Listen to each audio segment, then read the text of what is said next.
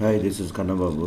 In the last class we discussed about the make sale screen. In this video we'll practically check how to develop the make sale screen. So here in our make sale screen, here we are having several programs. The first program is I want to display the current system date and time within the label control. Right? As we already mentioned here, program number 1, display the current system date and time in the label control. So whenever so here I will go to the toolbox and here I will try to drag and drop timer control. So here timer control will have a property called enabled. By default, enabled is equals to false. Timer control will work only when enabled is equals to true. And here double click on timer control, then tick event will fire. So in the form load event I want to enable the timer. So timer 1.enabled is equals to true. Right. And whenever the timer enabled is true, then automatically tick event will fire. Within the tick event I want to display the current system date and time in the label 7. So here I will simply write label 7.text. Label 7.text is equals to system dot date time dot now dot toString. Is it clear? So once press F5 and check the output here. So I will try to log in with the salesperson. Username is Anil, the password is Anil. Click on sign in. Then here I will click on make sales. And here if you observe, the current system date and time is displayed. Is it clear? I hope you understood that one. And here program number 2, I want to auto generate the bill ID as well as bill master ID also. Auto generate bill ID and bill master ID. Right. As we already created 2 tables in our database, one is bill transaction and the other one is bill master. So here in bill transaction you are having BID and in bill master you are having BMID. So here I will write a separate 2 methods here within my make sales.cs private void. The name of the method I will give as bind or auto generate bill ID.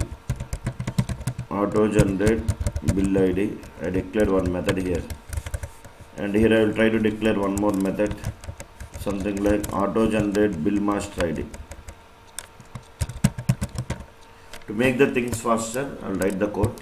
So here I declared 2 variables. One is bill ID and the other one is BMID. And within the auto generate bill ID, I create an object for auto generate class and call the auto generate ID of bill transaction. So here I will return 1 and I am concatenating this one and displaying the output in the txt bill ID. And in auto generate bill master ID, I don't want to display anywhere, but I want to insert the BMID in bill transaction table as well as in bill master table. That is the reason I am generating the bill master ID also. Here if you observe clearly, whenever a customer comes to the shop, a customer can do multiple sales. For each and every sales, one bill ID will generate. For all the sales of one customer, one BMID will be generated. Once you debug and check the output here, and here we need to call these 2 methods in the load event. So here auto generate bill ID, and here I will call auto generate bill master ID. Now here you press F5 and check the output.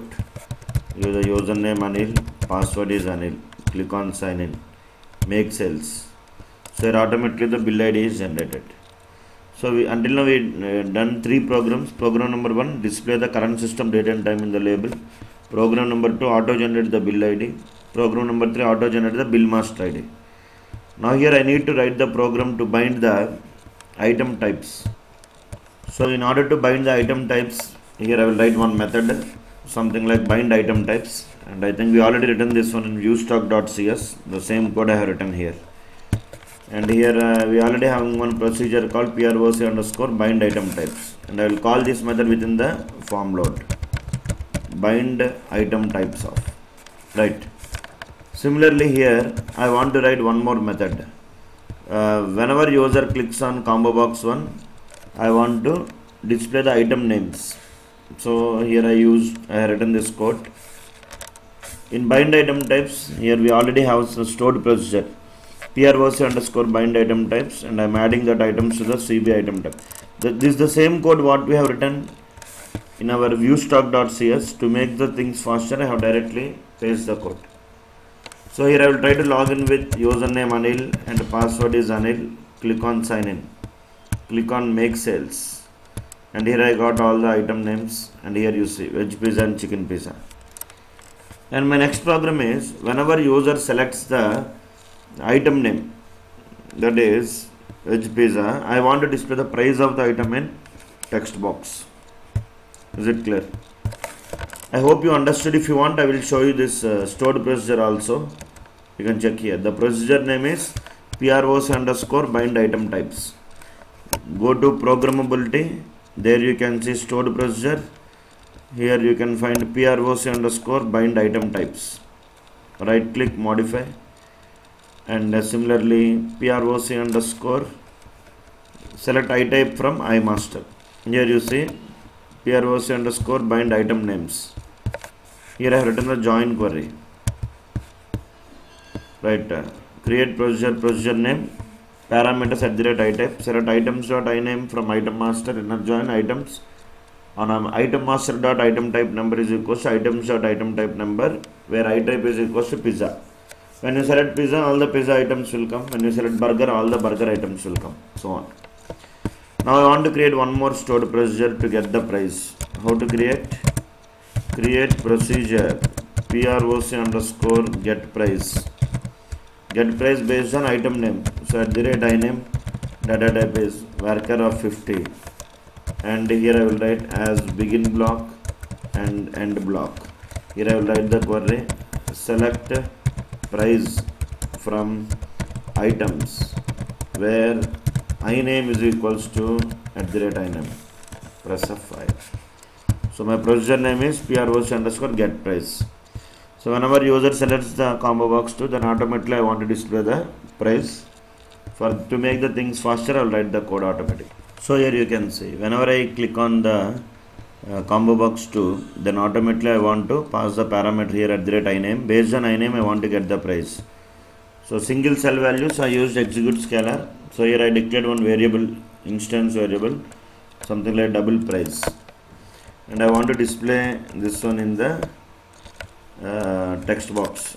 Txt price dot text is equals to price dot toString. You can check it out. Press F5.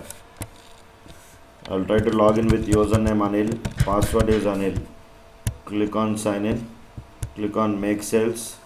Here you select the pizza, and here you select veg pizza, then automatically it will display that. And here the next requirement is when when the salesperson, so one customer came to the shop, he want to buy 3 veg pizzas. So the salesperson is entering what? The quantity as 3. Whenever you leave the text box, the quantity that we want to sell, the number of items that we want to sell must be less than the quantity that is available in the items table. Is it clear? So here you are having items table. Now here you see there are nearly, in the items table, let us assume there are 5 veg pizzas are there in this shop, in the food court. Now one customer wants to purchase nearly 7 veg pizzas. So when I leave the quantity text box, it has to automatically check whether the stock is available or not. If the stock is not available, it has to display the error saying that no stock. I hope you understood. For that I will write the code. So here within the make sales screen, right click on quantity, go to properties. There you can see events, and there you can check one event called leave event is there. Whenever the control leaves the text box, I want to get that one. So here first of all I want to write the program to get the quantity from items table. Right, for that I will write the procedure here, something like here I will try to create a procedure. Create procedure PROC underscore get quantity based on iname, or here only you can get. We already have one procedure. Okay, you can write, not a problem. @iname, data type is varchar of 50. Right, here I will write as begin block and block, and here I will write the query select quantity from items where iname is equals to @iname. Right, press F5. This is my procedure name, and here to make the things faster I will write the code. So here if you observe in the quantity leave event, I create the connection, open the connection, pass the procedure proc underscore get quantity. So this procedure will get executed based on the input parameter iname. The result of the procedure is the quantity. If I select veg pizza, here you will get the number of veg pizzas that are available, 5. And I am comparing, here I declared one variable called as quantity items, quantity in items table, and I am comparing this quantity is nothing but the quantity that I am entering in the text box. This quantity is nothing but from items table. If quantity is greater than quantity in items, I want to display the message saying that no stock. You try to log in with Anil and password is Anil, and here make sales, and here I will select the pizza, here I will select veg pizza, and there are only 5 veg pizzas are there in the shop. Now one customer asks I want 7 veg pizzas, so press tab, it will display the error message saying that no stock, and if you give 4 it is working. So here else I want to display, I want to calculate the total amount. So how to calculate total amount? Here I will try to declare one variable. One variable I will declare as total amount double total amount is equals to 0.0 initially. So here I am calculating the total amount based on quantity into price, and I am displaying the total amount in the total amount text box. So once debug, and here check the output, login with Anil and Anil, click on sign in, click on make sales, and here I will select the pizza, and here I will select the veg pizza, and I want to buy 3 veg pizzas. So what is the total amount? 180. Is it clear? And if I buy something like so now wherever user clicks on continue button, we'll see the remaining programs in the next video. I think we complete up to program number 7, right? And in the next video I will discuss about program numbers 8, 9, 10, 11. In order to understand this video, these programs in a better manner, you try to check the previous video. So for more videos you can subscribe to my YouTube channel, and you can log into my Facebook group, www.facebook.com/group/worldof.net. Thank you. Have a nice day.